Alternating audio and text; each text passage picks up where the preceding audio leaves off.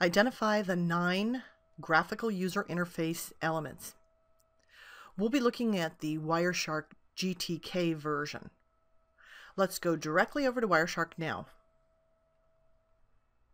In order to show you all 9 elements, I'll need to open up a trace file. I'll select the Open a Capture File button on the main toolbar, and I'm going to open up a trace file called tr-general.pcapng. In order to show you all 9 elements, I'm also going to need to add one of the toolbars here. On the menu bar, I'll select View and Wireless Toolbar. Now let me draw squares around the 9 elements. The first element is the title bar.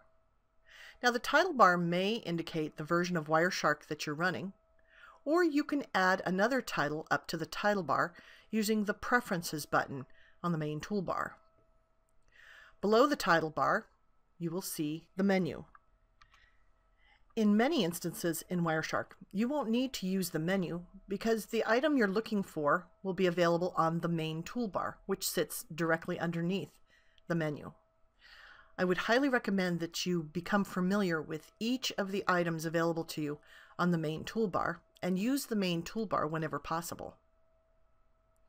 Below the main toolbar, by default, will be the Display toolbar. This is the Display Filtering toolbar. This Filter toolbar includes buttons, such as the Filter button on the left-hand side, the Display Filter area, the Expression buttons that will help you build display filters step by step, as well as additional buttons dealing with clearing and applying display filters, and also a Save button. The Save button enables you to save whatever display filter you enter in this area as a Filter Expression button. Filter Expression buttons go along the right-hand side of the Filter toolbar. Below the Filter toolbar area, you will see the Wireless toolbar. The Wireless toolbar is disabled by default. If you want to enable the Wireless toolbar, you can do that under the View menu item. The Wireless toolbar works with the Air PCAP adapters. Below this, we have the 3 viewing panes. The first pane is the Packet List pane. The next pane is the Packet Details pane. And the last pane is the Packet Bytes pane. Each of these panes are linked together, and I'll demonstrate that in just a moment. The last of the 9 elements is the status bar. The status bar includes the Expert button, an Annotation button if your trace file is saved in pcapng format, information about the file, or information about the capture process during a live capture. The status bar also indicates how many packets have been captured in the trace file or are contained in the trace file, and if a filter has been applied, how many packets match the display filter. If you've opened up an existing trace file, you'll also see the load time to open that trace file. At the far right-hand side of the status bar, you'll find an indication of the profile in which you are currently working. Let me take you into the 3 panels and show you how they work together. The top panel is the Packet List pane.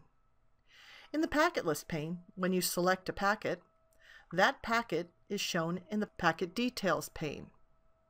The Packet Details pane has the dissectors applied to that packet and allows us to look at each of the individual fields inside of that packet. If you select a specific field inside of the Packet Details pane, the Packet Bytes pane will highlight that field. Most people begin by concentrating on the Packet List pane. We can resize columns in the Packet List pane. We can also click on a column to sort low to high or high to low. In addition, we can add columns to the packet list pane. To add a column to the packet list pane, simply select the field that you're interested in the packet details pane, then right mouse click and choose Apply as Column. We've just added a time to live column to our packet list pane. You can right mouse click on a column header to change the alignment. I'll change my time to live column alignment to left. In addition, you can temporarily hide columns by right mouse clicking on the column heading and choosing Hide Column. To bring back any hidden column, right mouse click on any column heading and go to Displayed Columns and select it off of the list. If you're not going to use a column for a while, you may want to consider right mouse clicking on the column heading and removing it. Since displaying column information does require Wireshark to use some extra processing power, consider keeping your columns to a minimum. Having 15 columns may not be a problem, but having 150 columns may. Oftentimes, people don't use the Packet Bytes pane very often. To remove the Packet Bytes pane from View, on the main menu, simply select View and click on Packet Bytes. To bring back the Packet Bytes pane, select View and click on Packet Bytes again. As you work in the Wireshark graphical user interface, make a point of right mouse clicking wherever possible to see what functions are available to you. We will examine right mouse click functionality a little later in this course. Now you should be able to spot the 9 graphical interface elements. Just don't forget that one of them needs to be turned on, the wireless toolbar, because it's off by default. If you want to return back to the original format, we can select View and uncheck Wireless Toolbar to remove it from view.